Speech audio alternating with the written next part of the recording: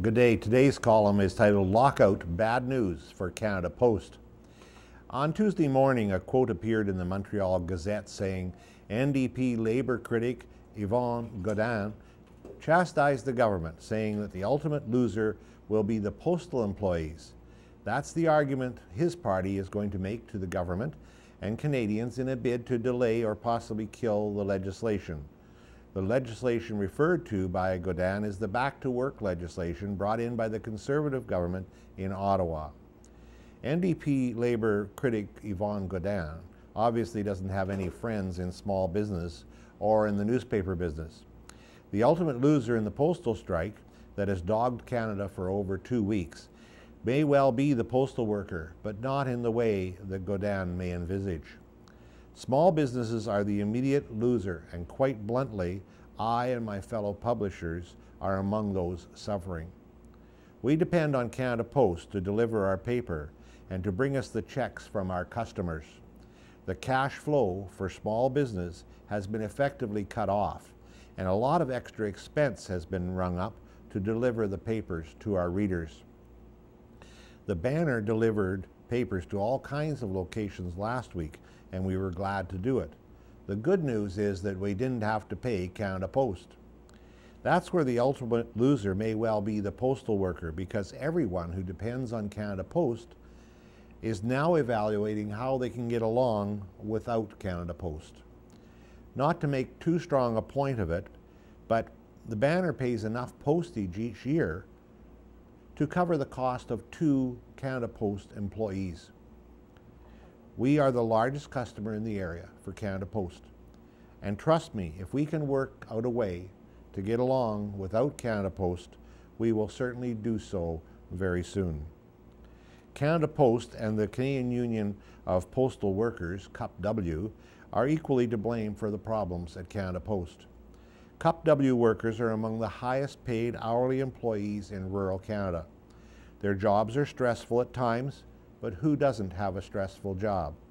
Can CUPW honestly tell us that sorting mail or carrying mail is more stressful than being a meat cutter at High Life, or a school teacher, or a nurse? I don't think so. For small business owners and for many others, the bottom line is if a person doesn't like their job, then change jobs. It's not rocket science. The truth is that many people would give a lot to have a CUPW job and the corresponding wages and benefits. Another recent column claimed that at any time 25% of CUPW workers are on sick leave or on light duties. That sounds pretty fishy. It might be wrong to assume that there's something very wrong with that picture, but it doesn't look good. It's hard not to assume that the system is being abused by the workers. CUPW also claims that some of the mechanical handling of mail is stressful and dangerous. That could be, but the reluctance by Canada Post and CUPW to adopt technology is astounding. Canada Post offices aren't allowed to have a fax machine. Fax technology is just about obsolete now after 20 or more years of use. It would have been unnatural for Canada Post to install coin-operated or credit card-operated fax machines in their offices. Canada Post hasn't adopted public access internet computers either. That's another natural fit. The problem is that Canada Post and CUPW have become the buggy makers of the 21st century. 100 years ago, the buggy makers that resisted change went out of business. The ones who realized that they weren't only buggy makers but providers of transportation changed to building cars. Canada Post thinks they are letter carriers and parcel shippers. They aren't, or they certainly shouldn't be only that. They need to understand that a letter isn't just a letter.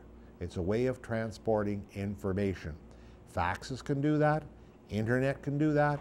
Letter volumes continue to drop like a rock, and Canada Post is still stuck in the old ways. Quite frankly, unless Canada Post and CUPW smarten up, they deserve to lose their industry. Staying on with the same stubborn tactics and assuming that everyone will be dependent on Canada Post will result in a huge shift of business away from Canada Post. There are over 600 community newspapers in Canada, and you can rest assured that every one of them is looking at how to get out of Canada Post.